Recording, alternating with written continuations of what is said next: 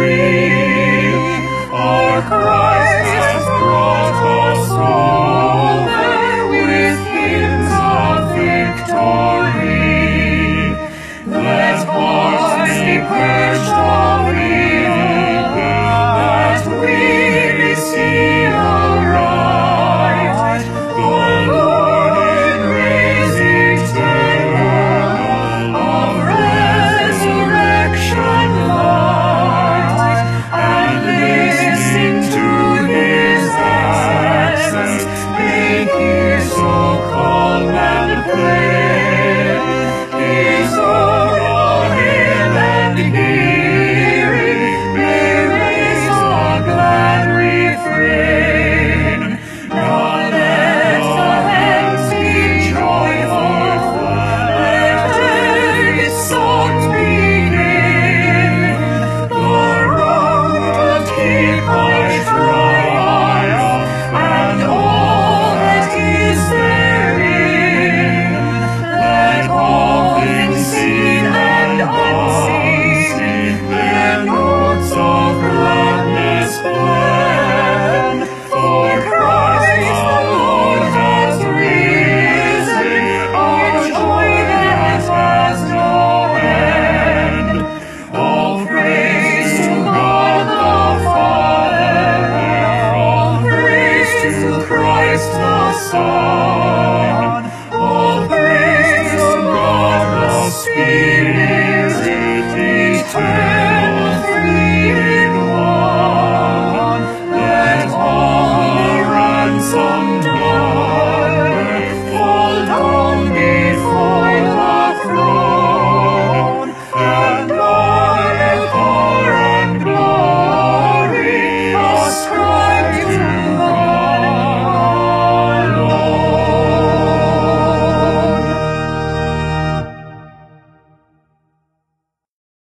Welcome to worship today, church. My name is Pastor Korla, and I'm very pleased to be here with you as we gather around the table, as we gather around the word that feeds us and the meal that feeds us as people of God in this place. You are welcome in this congregation. You are welcome as we share worship together. And I am so glad to be in this congregation, worshiping and serving alongside you in this place. Particularly this week, we are in the season of Easter. Last Sunday was Easter Sunday. We celebrated the resurrection of Jesus. We celebrated the victory over the power of sin and the power of death, right? The power that says that anyone can hold God in the grave. We celebrated that, and we continue to celebrate that. We're in now the season of Easter, and we have a new worship series as a result. We're calling it Common Life. And we're going to take a sort of a journey through the book of Acts, which tells the story of the early church. It tells it in ways that are sometimes very exciting, sometimes show us the nitty-gritty realities of what it means to be community together, people trying to serve faithfully side by side when things are exciting and fantastic and you're banking a lot of wins, and when things are really hard. Because community is beautiful and rich and nourishing and hard. And so we get to walk that journey together as a church over the next several weeks. That is where the readings that our preachers draw from will come from the book of Acts, and that telling of the story of the early church building a common life together that is oriented around the life, death, and resurrection of Jesus Christ. One of the things that life, death, and resurrection of Jesus means for us is that God abides with us, and that we know deep in ourselves that we can believe and confess that God always forgives, that God is always present with us, that God's mercy is always enough. And so when we gather in our worship services around confession and forgiveness, which we'll do in a minute, we do that knowing and trusting that there is nothing that we do to earn God's love, and that there is nothing we can do to lose God's love. That's just simply not how God's love works. And because of that, we go to God in confession, knowing that we will be forgiven and knowing that there is value in doing the confessing anyway. And we also are able to say boldly at the beginning of every one of our worship services, because of that very same trust, that we welcome all people, you, no matter where you are in your journey of faith, you are welcome in this place with open hearts, open minds, and an open table. All of that is possible because of this gift of the life, death, and resurrection of Jesus Christ. And so I would invite you to join me in the prayer of confession.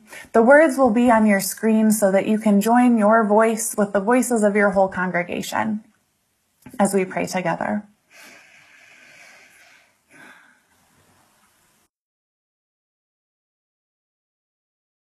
Oh God, you are always doing a new thing. We confess that we sometimes close windows against the fresh air of new ideas, against the noise of other people's worries, against the winds of change. God of every place and time, we confess that we often draw the curtains against people who are different, against world news or community concerns.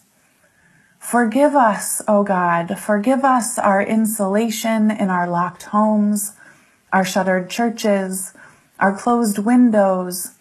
Forgive us the security systems we place on our hearts.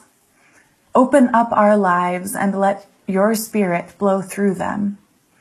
In the name of your child, Jesus Christ, we pray. Amen. I would invite you now to take a moment of silence to add any particular pieces that you would like to add to this prayer of confession before we gather together and hear the good news.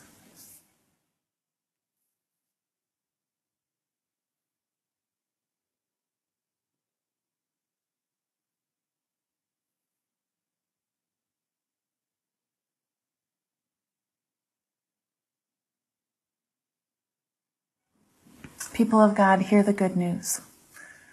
That there is only one who can judge us. That there is only one to whom we bring this confession.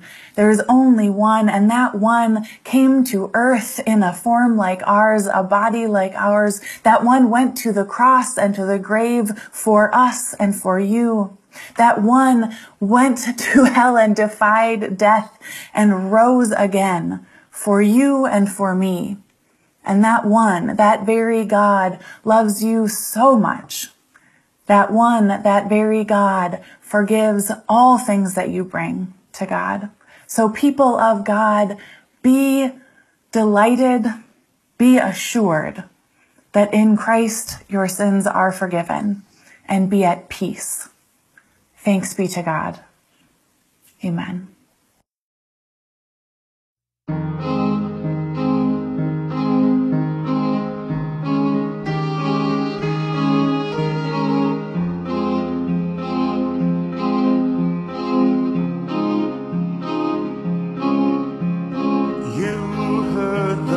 Cry of our hearts, and you came down freely. You gave us your love, showing us how. An instrument of your peace.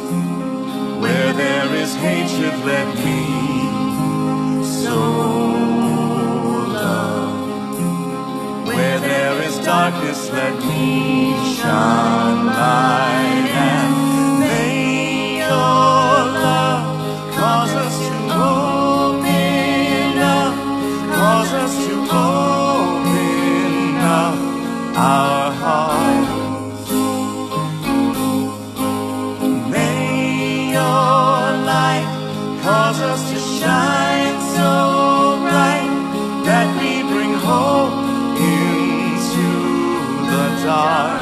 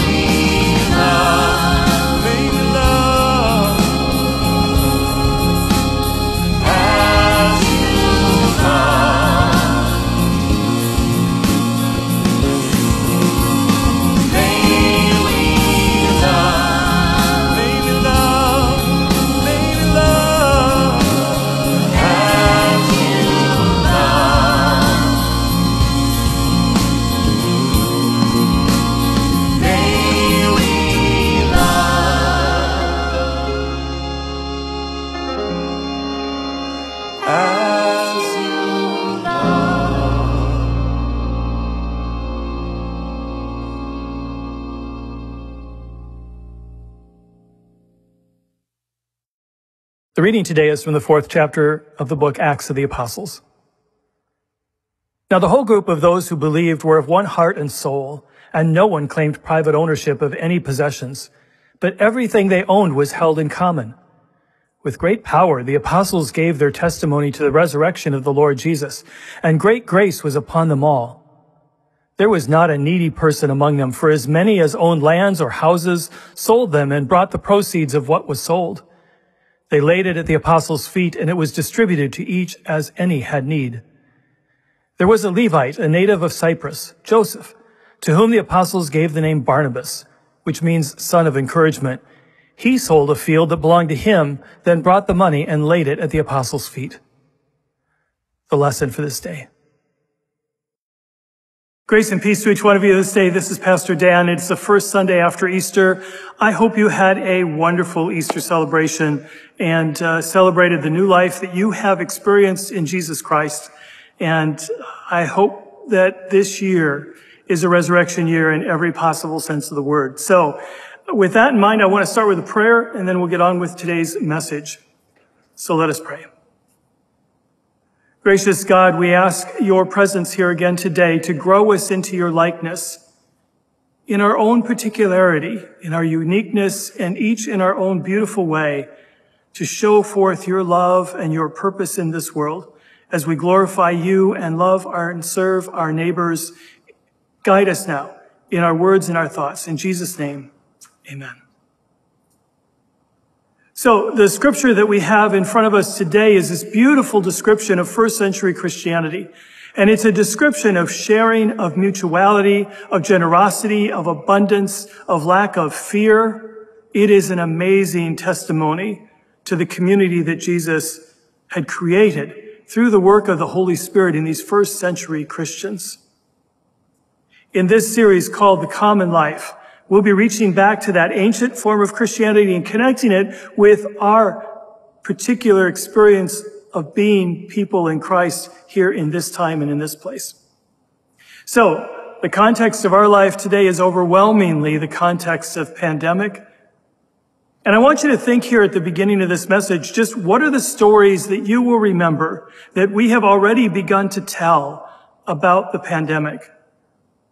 There are the stories of grief and loss, which count now in the hundreds of thousands.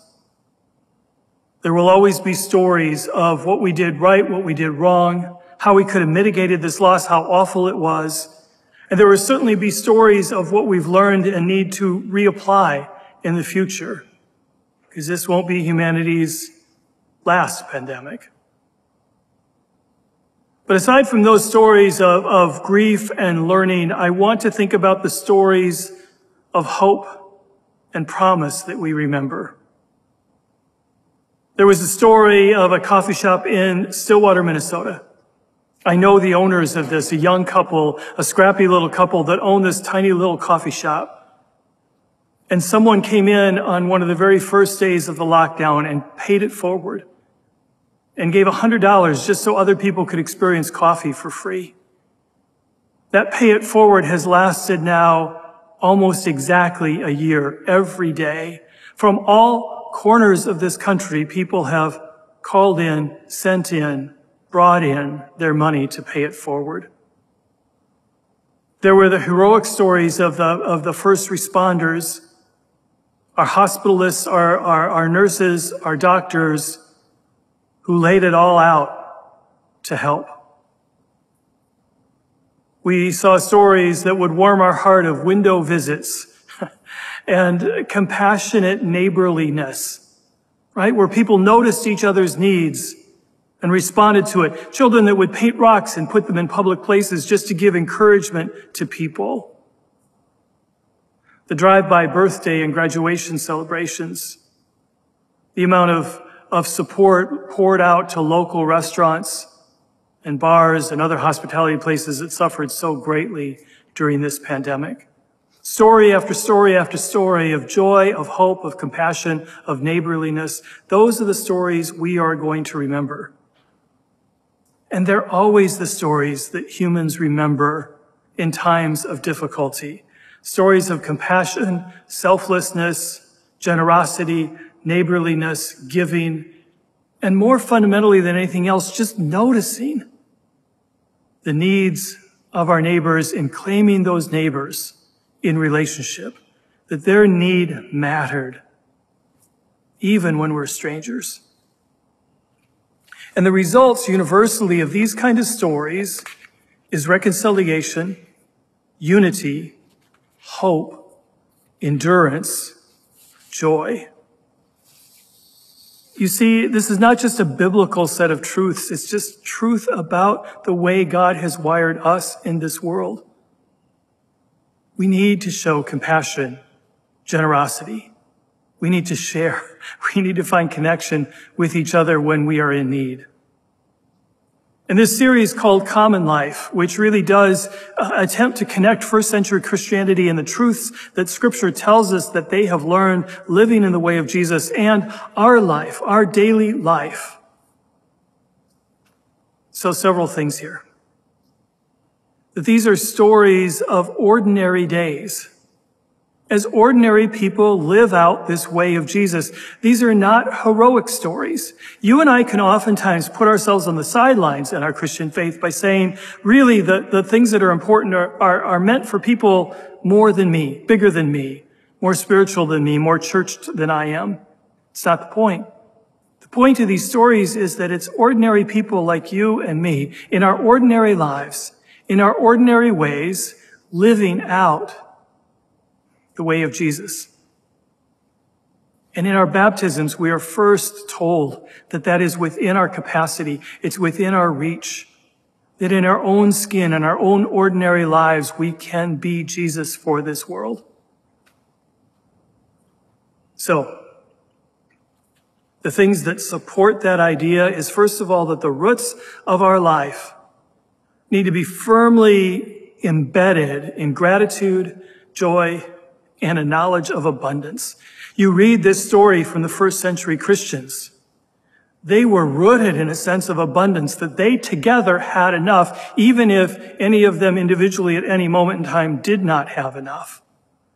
That they saw a mutuality and a connection, a community that implied unity. And that out of this sense of abundance and a sense of gratitude for what Jesus Christ had done for them, a deep and abiding gratitude, there was also this joyfulness. That it wasn't scary to give. It wasn't scary to share. It wasn't scary to care for your neighbor. It wasn't scary to let go of things you might have thought were your possessions. The roots of our life now need to be rooted in exactly the same soil: gratitude, joy, abundance. Secondly, this story tells us a lot about stewardship. It's an old-fashioned church word, but it sure applies here, and it applies to your life and mine too. That the things we think we own, A, can never own us, and B, are just ours for a brief period of time. To steward. And to steward to what end? To make ourselves richer? No. We steward the resources that we have been given custodianship of, for the sake of glorifying God or loving and serving our neighbor. That's it. That finally the point of it all isn't the bigger office, the bigger car, the bigger house, the bigger paycheck. The point of it all, finally, is to be of use in this world. To join God in God's crazy project of making sure everyone has enough. And we in our consumer culture oftentimes thinks that it's the size and number of our possessions that define who we are, and that is so broken and so lost and so far from the life in the way of Jesus. And in the end, it turns out in this bizarre way, our possessions possess us. When we hold on too tightly to the things that we have been given stewardship of, they eventually own us. And our span of care narrows down to a very small path of selfishness. The roots of our lives need to be in gratitude, joy, and abundance. And secondly, we need to carry forward a healthy knowledge and awareness of stewardship. The third point here is that compassion is seeing the needs of others. Compassion isn't just an act of giving. Compassion is first and primarily an act of seeing. That we see in our neighbor equality, that person and myself are both beloved children of God. And we also see that our well-being is intrinsically wedded to the well-being of our neighbor. And if they are not well or whole, neither are we. So compassion is primarily an act of seeing. And that is what is so tragic about our current moment in time when we are being pitted one against another. When things like racism are rearing their ugly heads, we realize how far away we are as a culture from being able to see with eyes of compassion, of commonality, of mutuality. When we fail to see the beauty in our neighbor,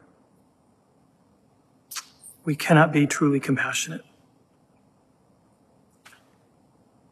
Fourth point here is that this is about mutuality and vulnerability as well. That we are at the same time both giver and receiver. That we are not the ones who are completely whole. We are not the ones that have everything that you could possibly have. Instead, we also need to be real about our needs, our brokenness. And we need to be willing to receive the gifts of others as they give to us so that we might be whole. There's a fundamental need for each of us to be needful, to realize we have more to grow. We have more to experience. We have more to know in this life than what we have. So we are not just in the position of being givers. We are also needful to be receivers. There is a mutuality in this way of Jesus and living in community with Jesus. And then finally, to end this message today, I'll just leave you with two thoughts. One, the thought of what is your net worth? How bizarre of a concept that we have reduced that to an economic question that can be answered by looking at your bank balance or your 401k balance or whatever it is that you keep score with. What if our net worth was all about how do we use the things we've been given in order to glorify God and love our neighbor? What would change in your life if that was your definition of net worth? Along with that, my guess is that many of you make budgets.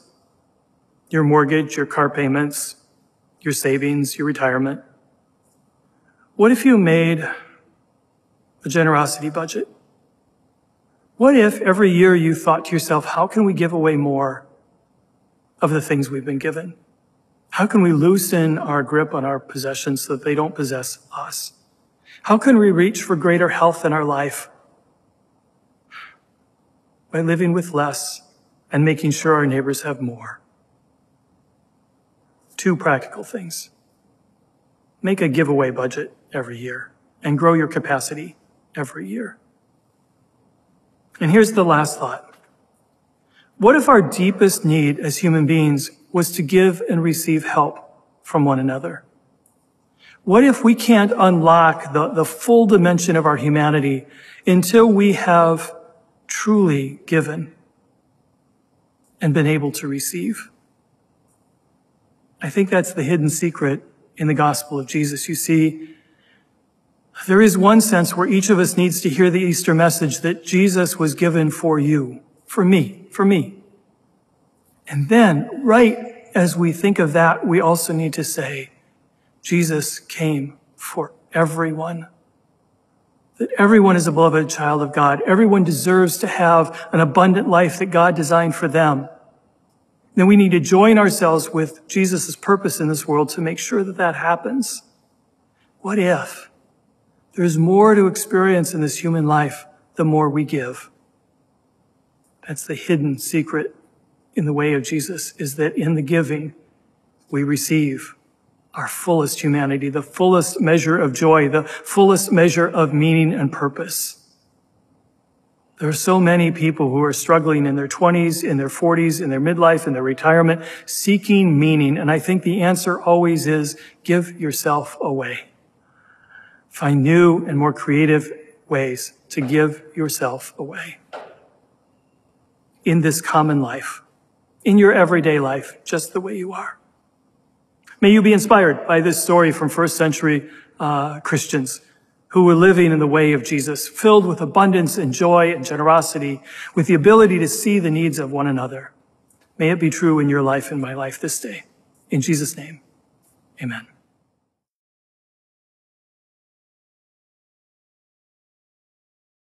Church, Jesus Christ is risen. He is risen indeed. Alleluia. Please join your hearts, your minds, your bodies, your souls with your church community and with the whole body of Christ, universal across time and space, as we pray for God's church, for the world, for all of creation, in every kind of joy and in every kind of need. I'm going to read these prayers. This prayer is a poem, and between each line of the poem, we're going to leave some time. And in that time, you are invited, wherever you are joining us for worship, to either silently or aloud, however you're comfortable, to add prayers, to add names of people or situations that you know that kind of fall under the umbrella of what we have just named in that particular line of the prayer. We'll have a space of silence for each of those, and then I will pray the next line as we pray together.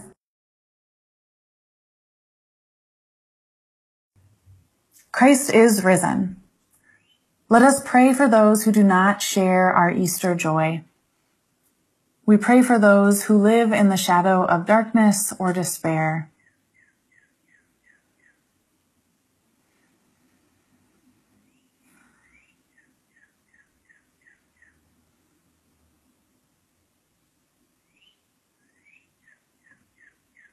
For those who live with the hopelessness of shattered dreams, trust betrayed, opportunities lost, love denied.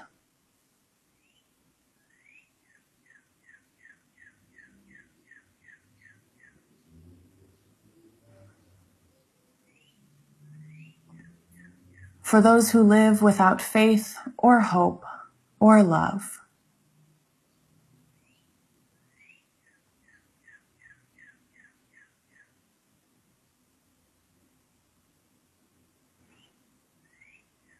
For those who see no resurrection, no hope of new beginnings, for themselves or for the world.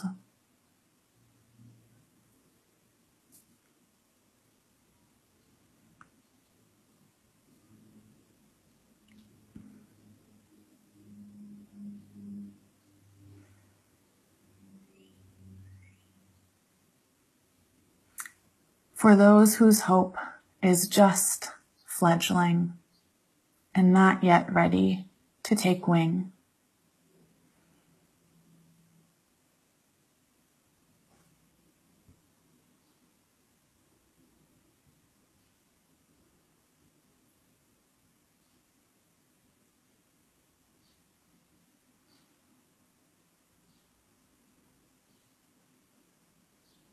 For those for whom hope feels too risky or too frightening to even consider.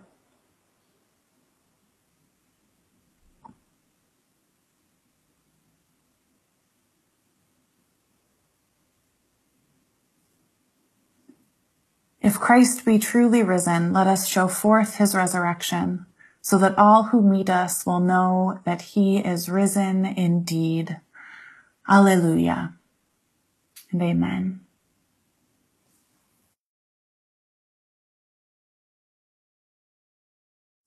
Church, Christ is risen.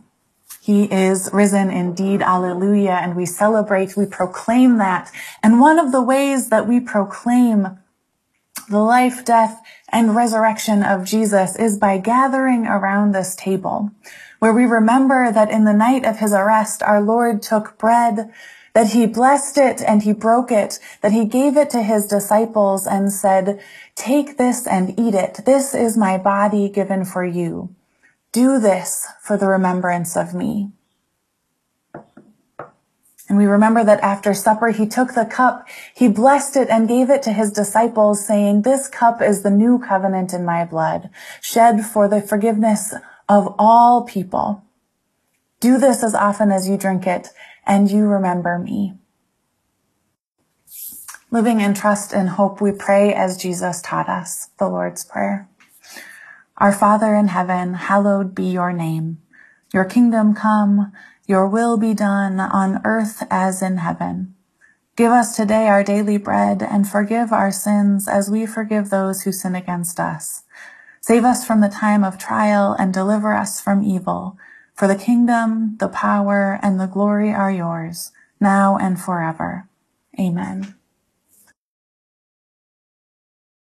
Church, these are the gifts of God for the people of God. You are welcome at this table. God has invited you. I would invite you as you share in this communion meal, this feast that God has set for us and has invited you to and prepared your place for. I would invite you to, if you're worshiping in your home with other folks who are also worshiping with you, you can serve each other and you can use the words, "This is the body of Christ given for you, and this is the blood of Christ shed for you." If you're like me and you worship on your own in your home on Sundays, hear these words and know that they are true. That this is the body of Christ given for you. And this is the blood of Christ shed for you. Church, taste and see and know that God is good.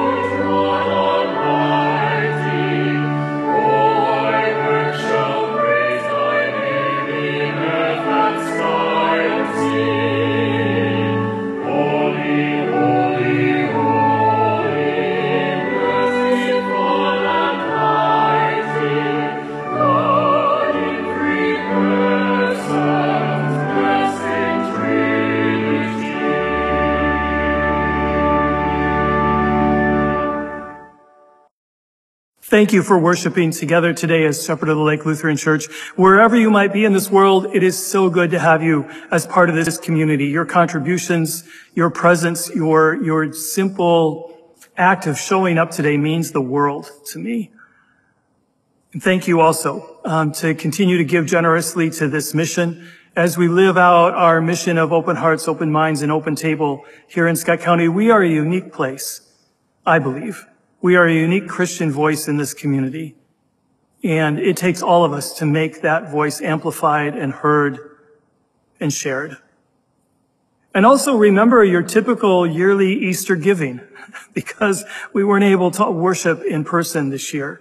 That opportunity may have gone by you, and so take a moment this week and give an extra gift this year in thanksgiving for the Easter good news that you have received in the gospel of Jesus Christ, in the resurrection of Jesus Christ. So, with that in mind, we are looking forward to the diminishing numbers of COVID cases here in Scott County, so that we can resume in-person worship soon. In the meantime, wear your masks Be conservative and careful. If you travel, make sure to quarantine, and most of all, most importantly, get vaccinated when you have the opportunity, and help others find their places in the line so that we all might resume a more normal life as quickly as possible. That is an act of love for yourself and for your neighbor. Get vaccinated. And then lastly, as a benediction today, I want to read a benediction from an author named Shannon Martin. Please receive this benediction for ordinary days, for a common life. May you go out into this world warmed by the fire of the Holy Spirit. May you see in your walking shoes, in your soup spoons, in your minivans, in your wrinkled hands, the tools for Jesus' work in this world.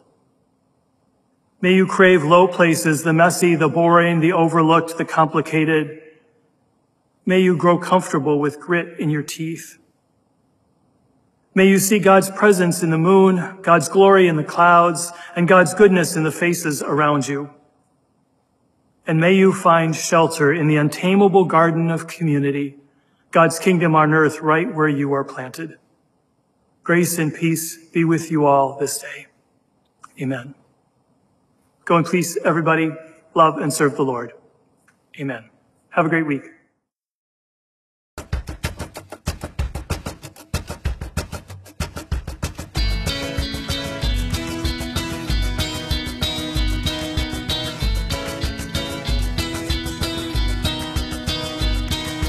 You are not alone. If you are lonely, when you feel afraid, you're not the only. We are all the same, in need of mercy, to be forgiven and be free. It's all you've got to lean on, but thank God it's all you need. And all the people said amen. Whoa.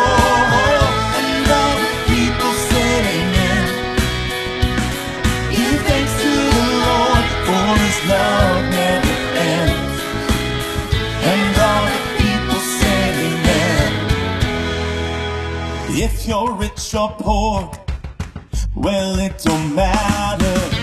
Weak or strong, you know love is what we're after. We're all broken, but we're all in this together. God knows we stumble.